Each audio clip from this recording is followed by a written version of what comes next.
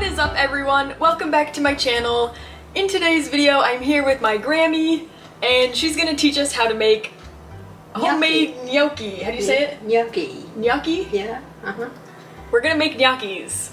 So this is my Grammy, and she is the master chef in our family. So she's gonna show us how she makes her gnocchis.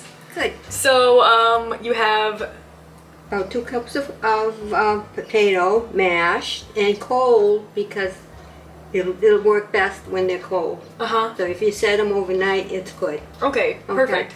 And I got my flour and salt, and that's about it. Perfect. And is it like a 1-to-1 ratio? It's, yes, 1 cup to 1 cup. Shall we start? Let's start. Okay. So.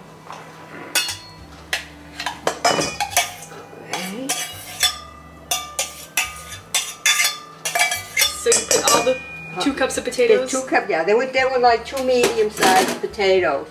So just about 2 cups. So I'm going to add maybe 2.5 cups of flour. Okay, do you just eyeball it? Yeah, well, no, I'll measure it out, but I do usually just eyeball, like, you know. But, yeah.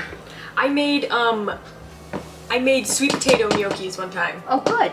Yeah, it was really good. I've heard a lot of people do different things. Sometimes if I have like butternut squash, you know, I will also add that. Really? Yeah, and it's really great. You know, you can do your own thing. Yeah. You know, I'm a little heavy on the salt sometimes, but to me, salt will give you flavor. Yeah, and yeah. So you got your KitchenAid stand mixer. Yes, I love my KitchenAid. I don't know if you can see it on camera.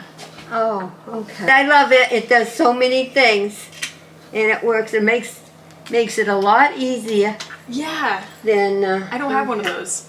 Oh, you don't have one? No, I think I have every single other kitchen tool besides. Oh, this I would not be without my KitchenAid. How long do you let it go for? Just until it comes together? Yeah, I'm gonna watch it, see how, you know, get the potatoes in and let them get going. They're starting to mix now. This saves you a lot of arm strength. Pardon? Don't you normally have to like knead it? It would be nasty. It would take a lot of kneading. Yeah. This is great. That's why I say I love my KitchenAid. It does a lot of things. I don't know what I do. That's a very old KitchenAid. Oh, is it? But it works great, and I love it. This is the biggest part of it, actually. I think I'm going to add just a hair water to that, because like I say, the texture of those potatoes were very, very dry. But you don't want them to get too loose either. You don't want the dough to get very slow. You want it to be firm.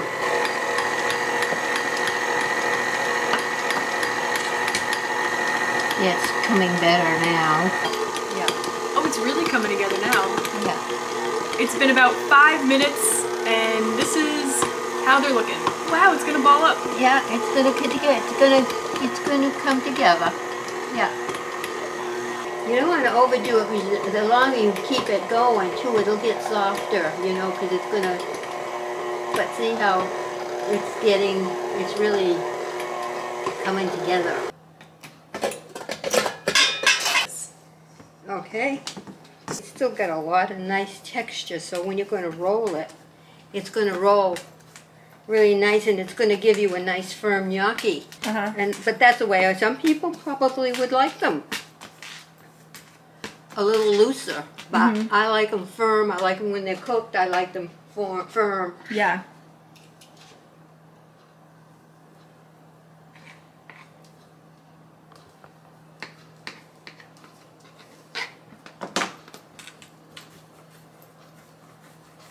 You just roll them out.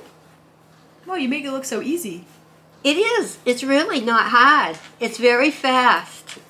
They're very fast. And very easy. Yeah.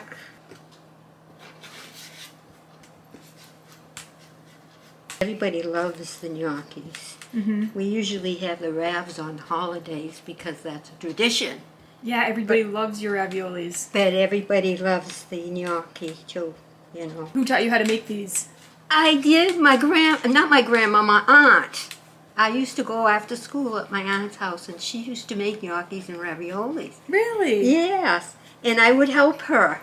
you know, she'd do the basic, but I would kind of just help her, you know, like cut the gnocchi or pinch the ravioli.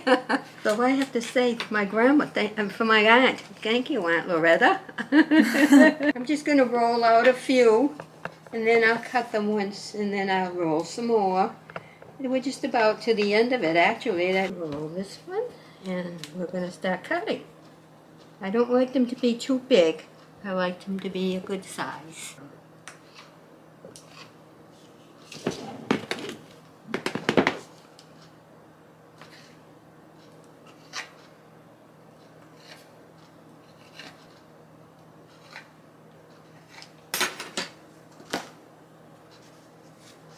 I'm going to put them on the pan where I'm going to put them in the freezer after, so that they'll harden up, and then we can bag them and put them back in the freezer or use them, or whatever, whichever way you want to do it. I always like to have some in the freezer. You never know when you're going to use them, and every once in a while I like to have some myself. I like to treat myself. Does Colin like gnocchi? Loves gnocchis. Oh, good. You can have them for supper. And then do you eat it with tomato sauce, or do you eat it with like butter? No, I use tomato sauce. Oh, yum. Yeah, I use the tomato sauce. I'm an Italian. I love tomato sauce. I always have a pan of sauce in the refrigerator. And I got my rosemary leaves that I love. An Italian seasoning. And that's going to be it. Going to add some tomato. Because that's really where your flavor is, in, you know, once that's going to be absorbed into your tomato, you're going to have a yummy sauce. And, you know, I can't tell anybody how to make the stuff because I don't measure. You know, I kind of just... Eyeball? Yeah. That's what I do. Yeah. So, and it's very hard to try to tell anybody. Just because there'll be some rosemary and just a dash of salt, because there will be salt in it. And we're going to just get it going. I'm just going to cover it a little bit. That sounds like that's starting to do. So we're all set. You got a supper here now that's ready to go. Yeah. So how long do you have to let the sauce cook usually?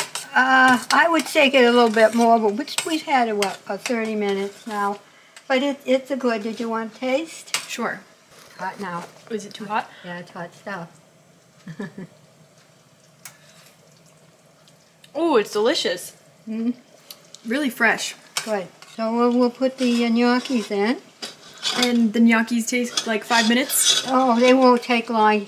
Once they come up, they're going to sink to the bottom. Once they come up, then they're pretty much done. They'll rise. They're starting to freeze. They're not quite yet, but see, they were starting to. So once they were frozen good, you could put them in a bag. Uh-oh, there's two. Oh, wow, that was dangerous. Watch out, it's splattering. I wouldn't want you to get burned. This is the hardest part of it all. You know, just Oh, they're perfect. What? Oh my god, they're so good. So, Grammy says they're done when they rise to the top. Yep, they don't take very long. So you have to have a nice big pan too, so that, you know, they don't stick together and, you know, they'll Wow, do they look their so own good. thing. Yeah, we would get the sauce on them. Oh, yeah. That's a big part of them is the sauce.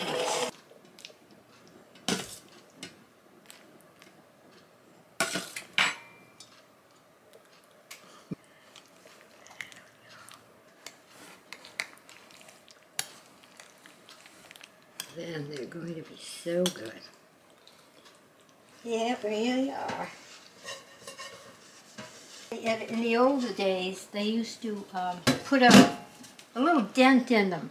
They used to have a fork, and you would roll them down on the fork. Oh yeah. And make a little dent in them. Oh yeah. But now they do them like this. It's a heck of a lot easier. Yeah. I used to do the rolling with the fork. Wow, I bet that's time consuming. Yeah, it is. They stay better, I think, with having them like that. Yeah. Okay, one for you and one for me. This looks so great. Yeah.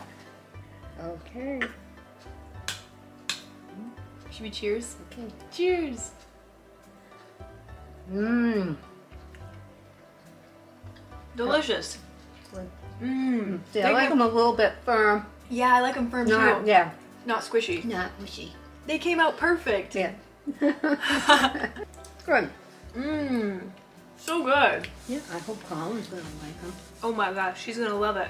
Good. Well, thanks for showing everybody how to make your homemade gnocchis. Okay. Make sure you guys like this video and subscribe before you go. And let me know what me and Grammy should make next. And I'll see you in my next video. Bye. Have a good one. Bye. These came out so good. Good. Good. I love how chewy they are.